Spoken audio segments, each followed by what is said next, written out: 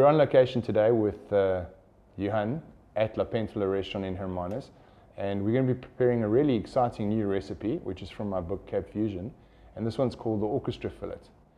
And it's fondly named after the wine we've chosen to pair with this fillet, which is the Mentor's Orchestra. Johann, you want to tell us a little bit about this orchestra? Yes, sure. The Mentor's Orchestra is one of our flagship wines. It's a 5-way Bordeaux blend, which we blended together 5 components.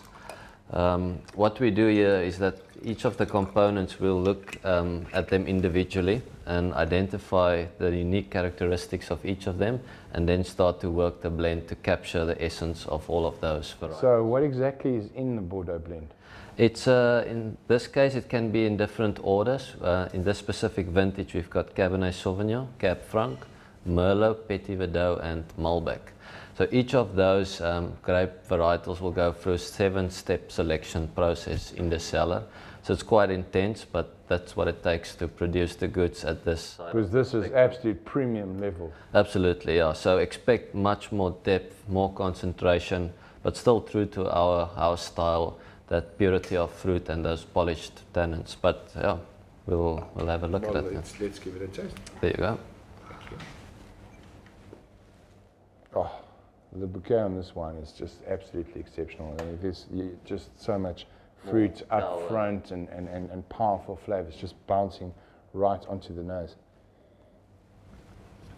But as you can taste, there's quite a bit of tannins there, a little bit of firm tannins, so it needs something to accomplish it. So. But the tannins also are going to help with the aging process. It's going to keep the wine vibrant and young for longer. Absolutely, yes, absolutely. And in fact, we're so serious about this wine and quality that we also lock it down in a screw cap. So when it comes to this, there's no compromise as far as quality goes. How do you feel about that whole screw cap issue? I mean, it's a bit of a political issue for quite a few people. It is a debate, and we can spend the entire afternoon on that. But for us, it's quite simple. Like I said, when it comes to quality, screw cap for us is the way to go, and that's what was the driver for the decision. Who would want to waste one single drop of this beautiful wine? Yeah, I mean, 18 months of work, so you need to be sure it's bottled in the correct condition. Yeah. I'm going to start taking you through the steps to make this orchestra fillet. First thing we need to do to prepare is we're going to make a light cranberry, rosemary and black pepper syrup. For that I'm going to be using brown sugar, I'm going to be using dried cranberries, I'm going to be using a little bit of mixed peppercorns, some fresh rosemary, and I'm going to be using a little bit of Cape Ruby port. Okay. The reason I do that port is because in South Africa we're no longer allowed to call a port-style product a port. Yeah, absolutely. The same goes for sherry. So in this case we would refer to our port-style wines as Cape. And our Cape Ruby is the KWV, is the Cape Ruby. Yeah. Fantastic. Put this ruby into a hot pot, and to this I'm going to add brown sugar.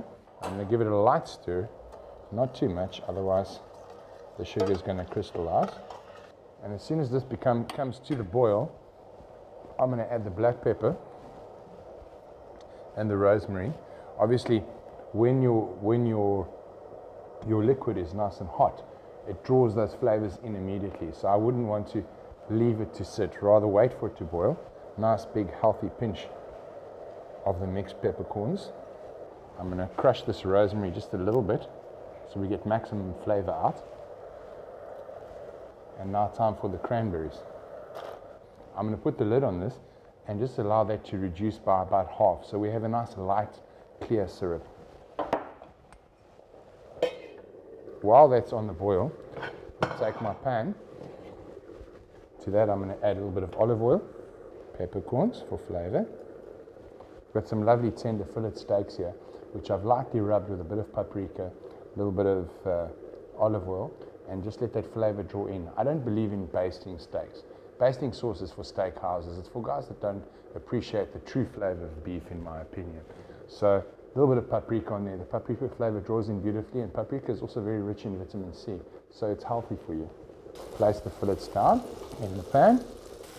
Wow, it's a pity one can't capture that smell coming out of it. Incredible. Insane, yeah. And I think the rosemary for me was the trick when I was working on the pairing with the orchestra, just to pick up a bit on the mint, because you know the same, that rosemary, like that, you have that same effect from your mint in the wine. Yep. So yeah, I'm glad you're enjoying that. I'm going to add a little bit of butter to this. When you're cooking with butter and olive oil, I wouldn't be able to just fry it in the plain butter on its own, because the butter would burn. So we add the olive oil just to help the butter from burning in the frying process. Obviously that butter, all that lovely juicy butter, sweet buttery flavors drawing into the fillet whilst cooking here. This is going to be absolutely delicious. Looking forward to it. Now flip these steaks over. If you look at the syrup now, it's just starting to thicken beautifully. And you see how the cranberries have managed to absorb a lot of that delicious, sweet Cape Ruby.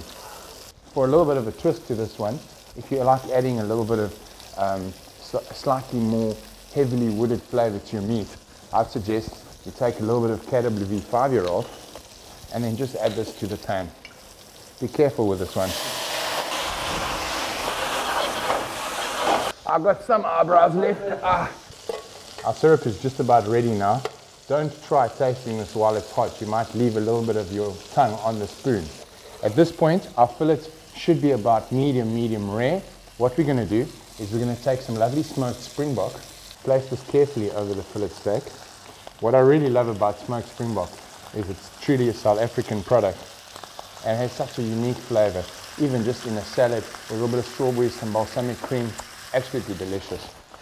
Here I've got a few slices of Philadelphia cream cheese. I'm just going to pop over and put that down. And now's the time to put the lid back on, just so these flavors can all fuse and steam together. As you'll be able to see right now, our springbok has got a changed color slightly. It's wrapped itself around the fillet beautifully, and our cheese is just starting to melt, just nice and soft. So we're going to plate this up for Johann to try with his wine. Now to put on this beautiful, delicious cranberry syrup, try to leave the leftover pieces of rosemary in the pot or just take them out. After you've made this dish, you can always keep the cranberries aside, leave them to have with a cheese platter. What I love about this is the beautiful vibrance that it brings to your plate. Take a little sprig of rosemary just for a bit of garnish, bring a bit of green back to this plate. Voila, Johann, let's see if my orchestra plays with yours, eh?